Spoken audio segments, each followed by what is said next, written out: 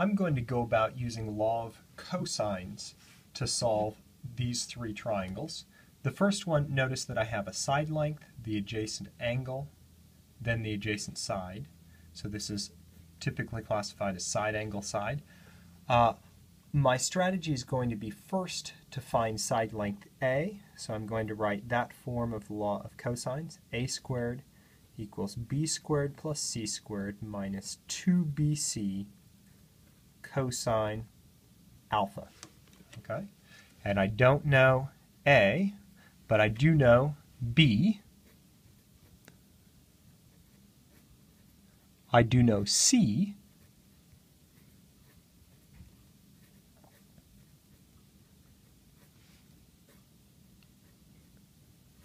And of course I do know alpha. So, A squared is going to equal all of this mess. This is the sort of place where a calculator is invaluable.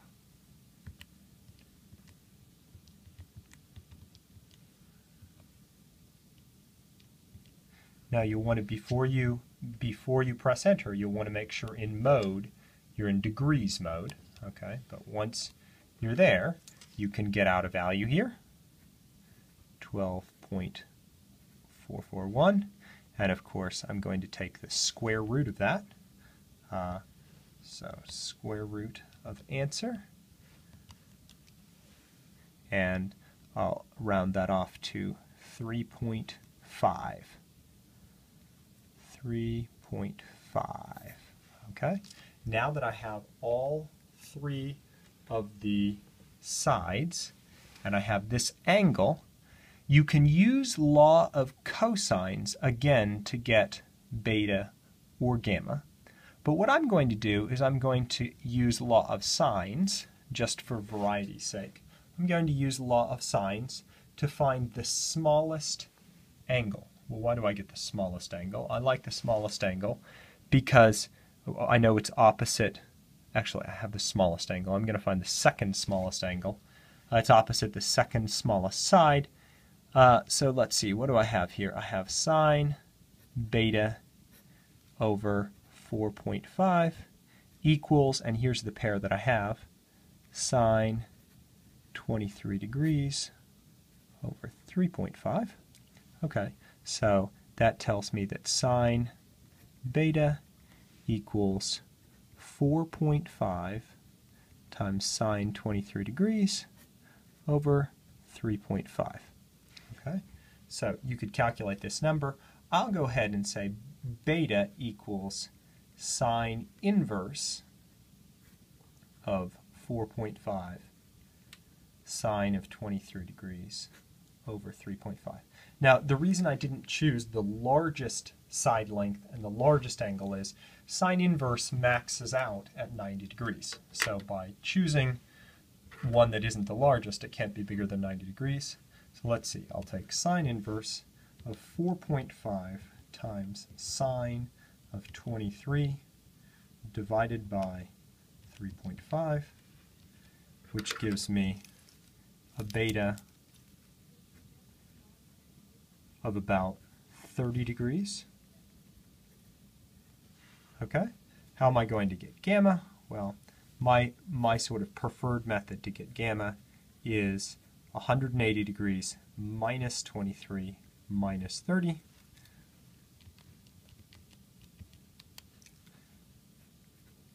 So that's 127 degrees, and the triangle's solved. Okay? The next problem, notice that what I have is I have side, side, side. I have all the sides, I don't have any of the angles. So I'm going to use law of cosines to get one of the angles. Now you could use exactly the form of law of cosines that I used earlier. Just to show you a different form, I'll go ahead and use the form that starts with b squared. So b squared equals a squared plus c squared minus 2ac cosine of beta. The important thing is that this angle be opposite this side. So here I'll get beta to start with. B squared, and I guess I have that side, so I'll go ahead and plug it in. Let's see, so 3.8 squared equals 6.1. Oops, that's not A. Guess I should pay closer attention. 2.9 squared plus 6.1 squared minus 2 times 2.9 times 6.1 times the cosine of beta. Okay.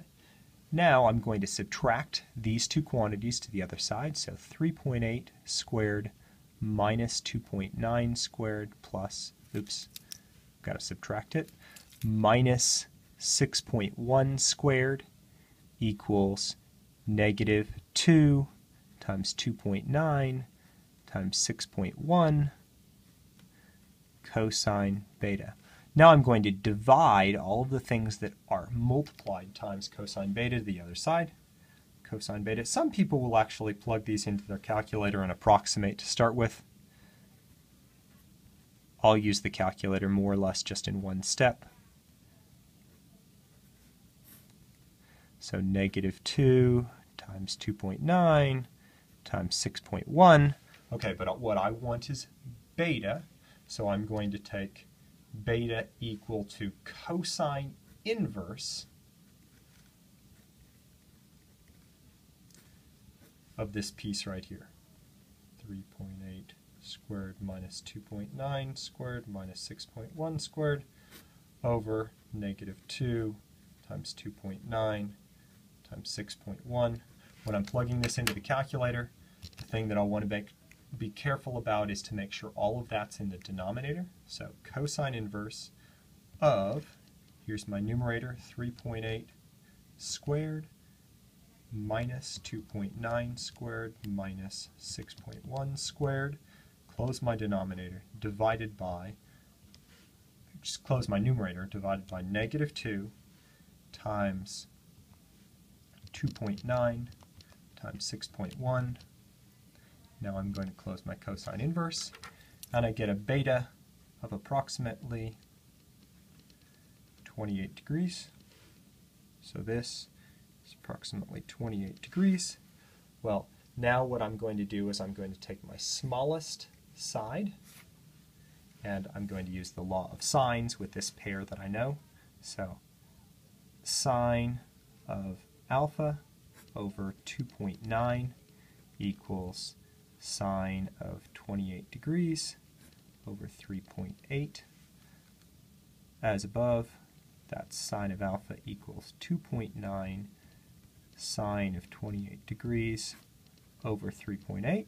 So that means alpha equals sine inverse of 2.9 sine of 28 degrees divided by 3.8. Okay, so sine inverse of 2.9 times sine of 28 divided by 3.8 gives me an alpha of approximately 21 degrees. So alpha is approximately 21 degrees. Notice what would have happened if I would have solved for gamma. Now I happen to know that gamma equals 180 minus 28 minus 21. Oops.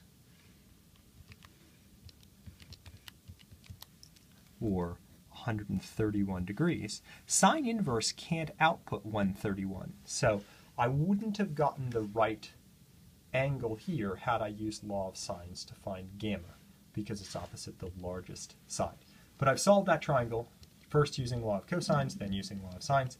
Here I have one last piece. Now, if you have your thinking cap on, there's something amiss with this, but let's just pretend naively that we're going to go through and we're going to solve this using the law of cosines. Hey, I've got side, side, side. Life is grand. We haven't used the gamma version, so let's use the gamma version of law of sines. C squared equals a squared plus b squared minus 2ab cosine gamma. Okay, so I have 17.2 squared equals 8 squared plus 4.5 squared minus 2 times 8 times 4.5 cosine gamma. I'm going to subtract those two things to the left side, then divide by that. I'm sort of putting those two steps together, so I'll end up right there. 17.2 squared minus 8 squared minus 4.5 squared divided by negative 2 times 8 times 4.5 equals cosine gamma. So that means I want cosine inverse of that piece there. Now there's something amiss happening right here, and so I'm going to actually plug this number in and show you what happens here. Let's say that I plug in the quantity 17.2 squared minus 8 squared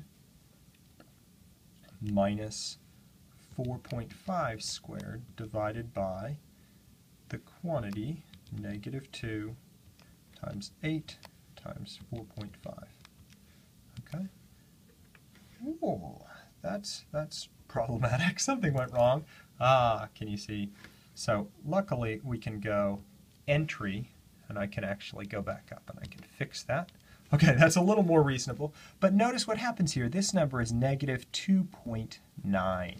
Well, can cosine have an output of negative 2.9? Certainly not. Cosine's range is negative 1 to 1. And so if you took cosine inverse of that number, you would get a domain error, or some sort of error.